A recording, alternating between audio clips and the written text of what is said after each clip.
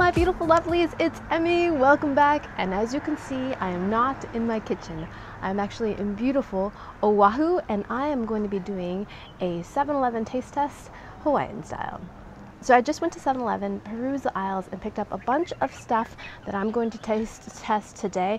I have heard, and it has been confirmed, that 7-Elevens here in Hawaii are much more like konbinis in Japan. So konbinis are one of the things I miss most about Japan. They are marvelous. The selection of food is incredible. They have lots of prepared foods in little prepackaged plastic containers. They have onigiri. They have all kinds of drinks, of course, which is nothing different than what you can find here in the US. But the selection of ready-to-eat food is unparalleled. But the 7-Elevens here in Hawaii are actually pretty similar in terms of the amount of food and selection that you can get that are ready-made. So today I'm going to go ahead and taste them. So here we go. So the first thing I'm going to start off with is this. And this is a musubi. This is a jumbo garlic chicken musubi. Now here in Hawaii, they call these musubis. In Japan, this would be called more of an onigiri. And it's basically a rice ball with a little bit of nori, which is seaweed. And in this case, it contains garlic chicken, which I've never had before. A typical musubi here in Hawaii would be a spam musubi. That is like the traditional style. But I thought I'd get this one because it's shaped more like an onigiri, kind of like a triangle. And it's a flavor I've never had before.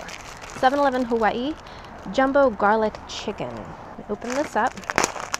So I didn't open that correctly, so I was supposed to open it from here. Japanese style, I was supposed to open it from the top. Oh well, I will do better on the next one. And I have to say, this is much bigger than an onigiri that you would get in Japan. Probably almost twice the size. There's the rice and there's the chicken. It is warm and smells divine. Sorry, it's a little humid here and my glasses keep sliding off my nose. All right, let's give this a go. Itadakimasu.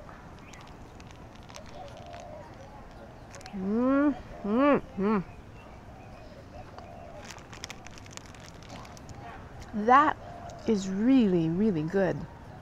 So it's about 8:30 in the morning here, and this rice is really fresh. It is super soft and tender without being mushy, but it doesn't feel like it's been sitting around at all. It's not crusty or dry or hard. It's warm, and the chicken is garlicky, quite salty, but it's delicious. Absolutely delicious combination of flavors of garlicky chicken, very well cooked rice that's slightly sticky, and of course we've got some of the nori too, which is that great seaweed flavor.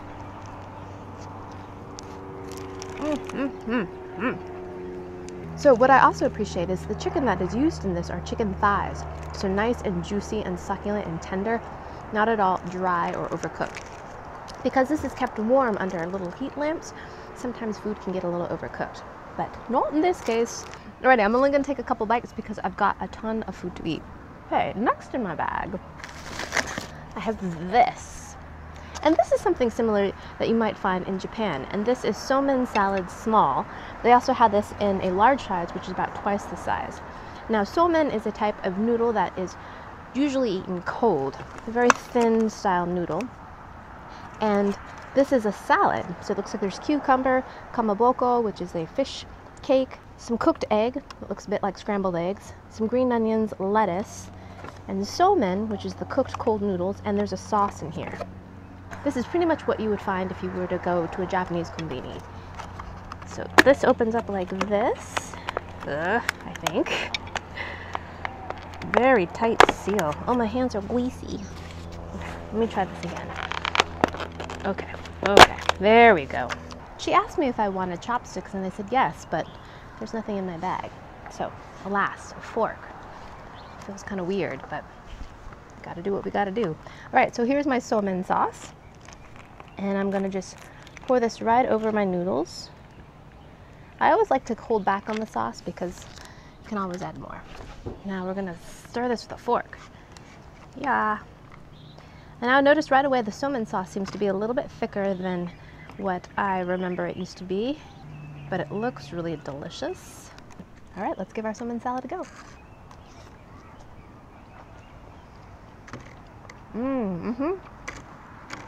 That's great, and very, very similar to what you find in Japan. Kind of a shoyu or soy sauce base, with a little bit of sweetness, a little bit of vinegar. The noodles are wonderfully cold and cool, really great for hot weather. And then you've got the crunchy lettuce in there, which gives you a little bit of textural variety and crunch. A little bit of protein with the kamaboko. Delicious and refreshing, a nice little salad. Perfect for hot, summery weather. Okay, I want to eat more of that, but I have to eat other things. So set that aside. So in this little bag, I actually have shumai, which are actually a Chinese kind of dim sum dumpling. So Hawaiian's culture is really rich in that it has many, many immigrants that came to work the sugar plantation. So there's an influx of Japanese, Chinese, Filipino, Portuguese, all to work in the sugar plantations. So you can see all those influences in the food. So I've never had shumai at 7-Eleven, so I'm very curious to see what these are like, but I love shumai. So you can buy either pork or shrimp, and I got 3 of each. So she put them in the bag for me. I'm not sure which ones are which, but oh, I think you can okay. So it's pretty easy to tell which ones are which because the shrimp ones are a little bit more yellow, and they have a little shrimp on top. These look very similar to shumai. If you've never had shumai before, they were usually a pork-filled dumpling wrapped in like a thin wonton wrapper, and they are steamed, perfect little bite-sized dumplings.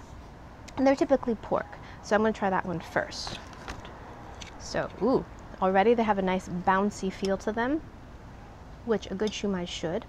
There is a process in whipping up the meat, so it has a really great texture. I'm missing my chili oil, but here we go.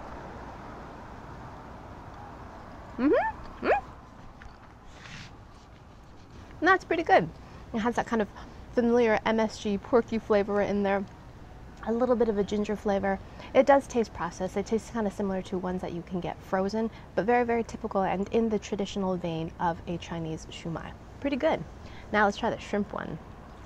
This one's a little softer in texture, not as bouncy. Looks like there's some imitation crab, I think, in there. There's little flecks of pink. Here we go.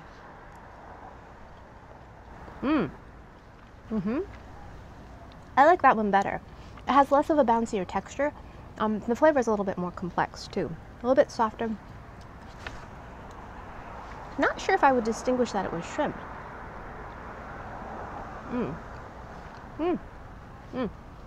A little bit of a crunch of water chestnut I think there as well, but both of these are delicious.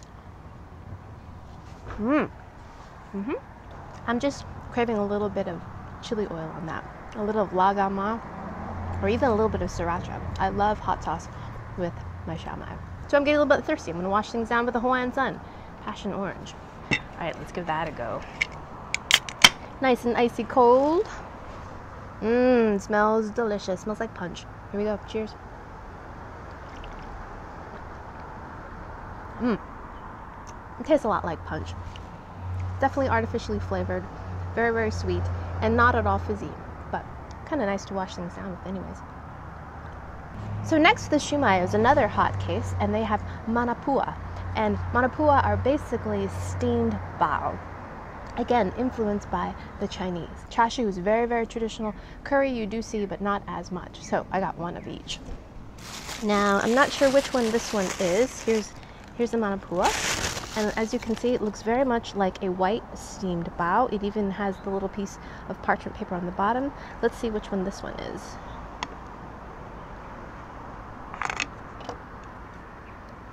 Curry. That looks beautiful. Now, the bread is steamed and very, very soft. And as I said, these were in hot cases, so you get them right out of the case nice and warm. Here we go.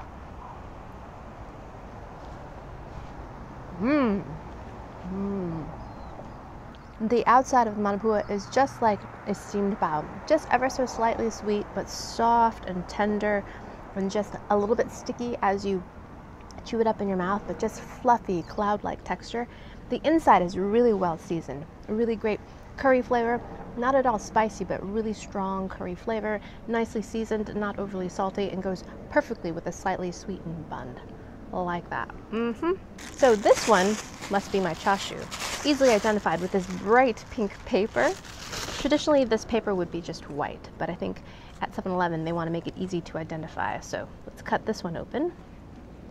This is a very traditional filling.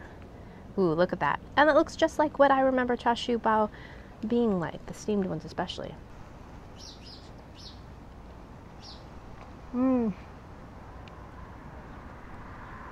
It's great. Very generous amount of filling in here, and tastes very much like a traditional Chinese chashu steamed bao. The filling is chashu, which is a roast pork that is sweet and has a little bit of a kind of 5 spicy flavor to it, and then it's all chopped up inside, and again kind of sweet and salty and savory, and then paired with this again very fluffy soft bread on the outside. Lovely. Reminds me of going to Chinatown as a kid. Love it. More Hawaiian-style. So the first musubi I had was the chicken garlic musubi. Now here is the traditional musubi, but this is the deluxe spam musubi. 7-Eleven Hawai'i, they wrap it like this. You also see musubi that have rice on the top and then the spam is in the middle. This is a deluxe one. It has a layer of furikake, which is a seaweed seasoning, and I believe there's some egg in here, and then spam on top, and then kind of tied together with a belt of nori. So this one has a really nice way of opening. You open it here, and you pull the, oh, that's so satisfying. Yes, yes, yes! And you do this, and you keep your hands clean. Happy. All right, let's give this a taste. Here we go. The flies know I'm here. Go away. That's pretty good. A little bit too salty for me. Again, spam is very, very salty. There's a little bit of a tade shoyu sauce in here, which makes it even more salty. I think I definitely like the chicken one better because the proportion of protein to rice I think is a little bit more balanced than the musubi one, but still very delicious. I like the addition of the furikake because there's a little bit of sesame seed in there. It gives it a little extra sesame flavor, and of course you get more nori in there. Delicious, but I think a little bit more rice for me would make this a little bit more balanced in terms of sodium intake. So now I have something that's interesting, and it is this. And this is the 7-Eleven Hawaii's spicy ahi inari. Now inari is little fried bean curd pockets that are usually filled with seasoned, kind of sweetened, vinegared rice. This inari is a little bit different because this is a Hawaiian take on it, and they put some spicy ahi poke on top. And if you don't know what poke is absolutely delicious. It's kind of like a Hawaiian take on sashimi. So usually you have some kind of raw fish, although I've seen versions where poke is also other things as well. But typically, raw fish like ahi tuna, cut into bite-sized pieces and then seasoned with shoyu, some onions, little sesame oil, little sesame seeds. There are lots of different variations, but that's a typical one. A little bit of seaweed. The spicy ahi poke I think is probably one of my favorites. It's got a mayo dressing on it with some hot sauce, sometimes sriracha, and little tiny tobiko egg roll in there, which give it a nice little crunch, a little bit of seaweed, topped on 2 scoops of rice. Is absolutely delicious. It's a perfect lunch, absolutely delicious. Now, I've never had it on inari before, so let's give this a go.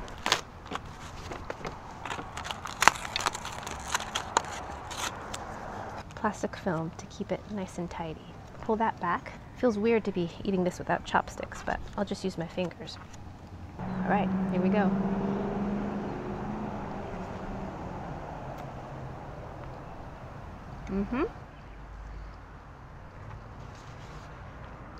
Pretty delicious. Now I'm getting a little bit of that spiciness. So basically what you've got there is a pretty traditional inari. You've got the rice, and then you've got the bean curd on the outside that has a little bit of a soy sauce sweetness to it. And then you've got it topped with that spicy, delicious poke on top, which has sesame oil, kind of a sriracha mayo base on top. Delicious, absolutely delicious. I think I actually prefer that to just typical inari. So the next thing I'm going to try is also cold, and it is this. And these you definitely see in Japan in the konbinis. And this is a 7-Eleven Hawaii tuna with cucumber sushi roll. So the way this works is you peel this out. So once you rip the label, it kind of unfolds like this. And then you pull this back and you expose the nori. And the whole purpose of wrapping the nori in plastic is to keep that really delightful crisp texture. Roll your rice onto the nori, pull this back. It's brilliant, so brilliant. And then you roll this back up. So satisfying. I remember the first time I discovered this in Japan, I just was freaking out. I think I actually have an old video of me tasting these. Yeah, delicious. Now this is the tuna cucumber. Now the reason why I got this is my favorite flavor of onigiri when I was in Japan was the tuna mayo, and they didn't have the plain tuna mayo, but they had the tuna mayo cucumber here in Hawaii, so I thought I'd give that one a go. So let's taste and compare. Itadakimasu.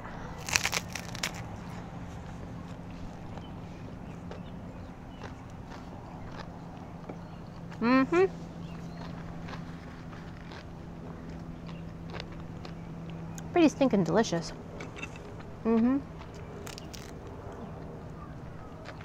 So this is a little bit different than onigiri in the sense that the rice is seasoned. A little bit of salt, a little bit of vinegar. You have sushi rice. And in the middle we've got tuna salad, which is delicious, and a crisp stick of cucumber in the middle.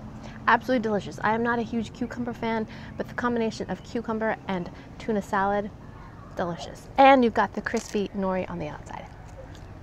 Fantastic! So 7-Eleven Hawaii, let's do 7-Eleven Hawaii all over the mainland US because I would be so happy. Alrighty, so refrigerated case. Now let's try some bentos. Dun, da, da, da. Now this is found in the refrigerated case, but on the package right here, I paid $7.99 for this. It says microwave for 120 seconds based on a 1200 watt oven. So there are microwaves in 7-Eleven, so after you purchase this or before you purchase it, you would warm this up and you got yourself an instant hot meal. A bento box or bento lunch is a box that has rice and usually some other types of ingredients along with it in Japan. So this is a Hawaiian take on it. Ooh, it's hot. So what we have here on this plate is a huge portion of rice topped with furikake, which is a seaweed sesame seed seasoning. We have some tsukemono here, which in this case is pickled daikon, and we've got lots of different protein. So this looks like it might be gyudon, which is like a stir-fried, thinly cut pork, and we've got spam. A cutlet here might be pork tonkatsu, and we've got fried chicken here, lots of fatty proteins, and lots of rice. So this is a big meal. So let me cut into here and see what this is. I think in this case, this might be fish. Let me taste it. Here we go.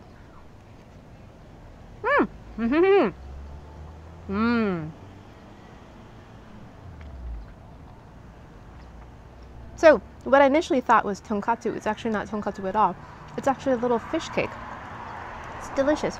It's like a better quality fish stick, nice little piece of fish with a kind of sweet tare sauce. It's not okonomiyaki sauce. Again, I'm impressed with the rice. Soft and tender, not dry.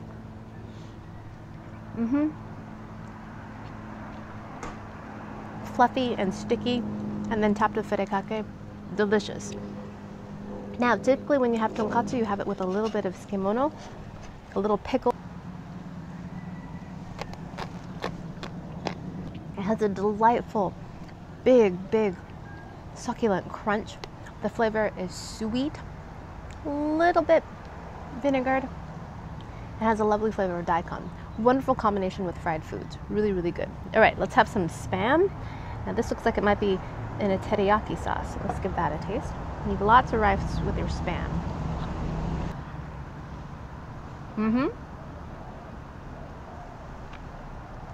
Definitely spam that's been sweetened up with a little bit of a shoyu soy sauce, teriyaki sauce.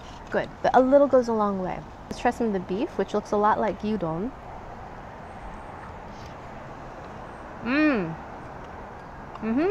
And that's exactly what that is. That is gyudon, as thinly sliced beef in a soy sauce, kind of tare sauce. Because the beef is so thin, all the flavors of the sauce kind of penetrate into the meat.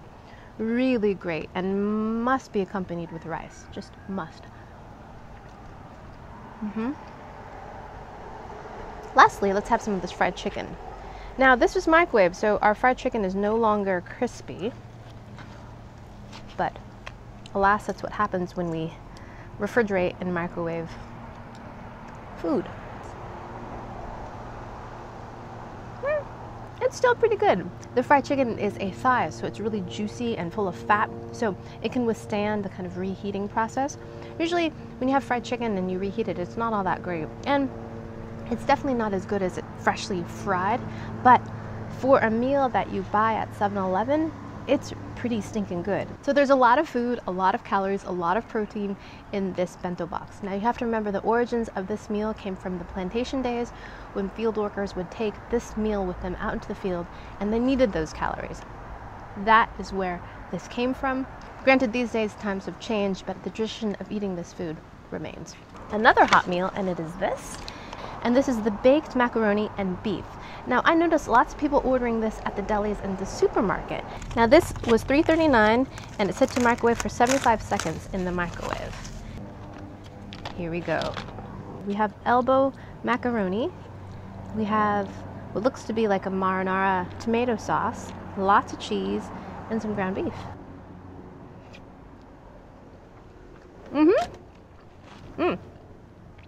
And that's exactly what you have.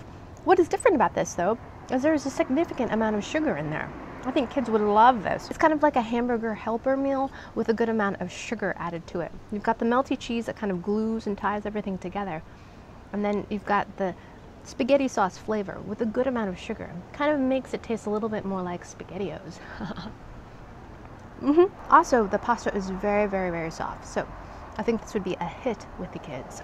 Next, I have this, and this is a more traditional Hawaiian type of dish, and this is kalua pork and cabbage bowl. Underneath, we've got our white rice and cabbage, green onions, and our pork. Oh boy, this looks delicious.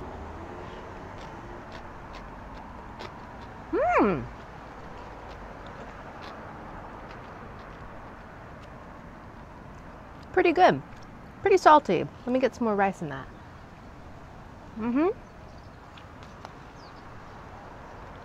Again, the rice is excellent, tender, soft, sticky, beautifully cooked.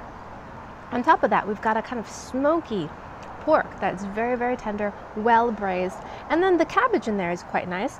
I was expecting it to be softly textured, but it's not. It's just barely cooked. You've got some crunch of the cabbage, which I appreciate because you've got some of that variety that's going on in your mouth. And you've got green onions to kind of liven things up. Oops. Really nice. Although I do want some hot sauce. I don't know if that's traditional at all, but something about smoky pork just begs for hot sauce to me. Hawaiians, do let me know if that was sacrilegious to even think about putting hot sauce on your kalua pork, but something about this combination to me says hot sauce. But delicious. All right, more Hawaiian done. My gut is officially busted. That is 7-Eleven Hawaii for you. Absolutely marvelous. Dear 7-Eleven, I would be most happy if you brought 7-Eleven Hawaii to the mainland because I would have a little bit of Japan's konbinis around, which I really do miss. But if you are ever in Hawaii, do check out the 7-Eleven, simply just for the selection. If you don't taste anything at all, just go in there and peruse. Just appreciate the plenty and the plethora that exists at 7-Eleven Hawaii. Thank you guys so much for watching. I hope you guys enjoyed that one. I hope you guys learned something. Let me know down in the comments below if you've been to 7-Eleven Hawaii, what your favorite thing is. If you've never been to a 7-Eleven Hawaii, what's your favorite thing to get at the convenience store? Me, probably Mentos. Mint Mentos. Solid. Alrighty, thanks for tuning in. Please share this video with your friends. Follow me on social media, like this video, subscribe, and I shall see you in the next one. Toodaloo. Take care. Bye!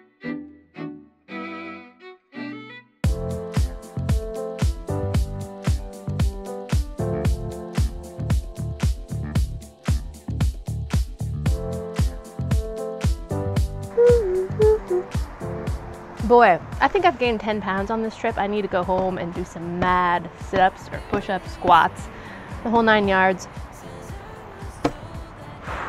Yeah.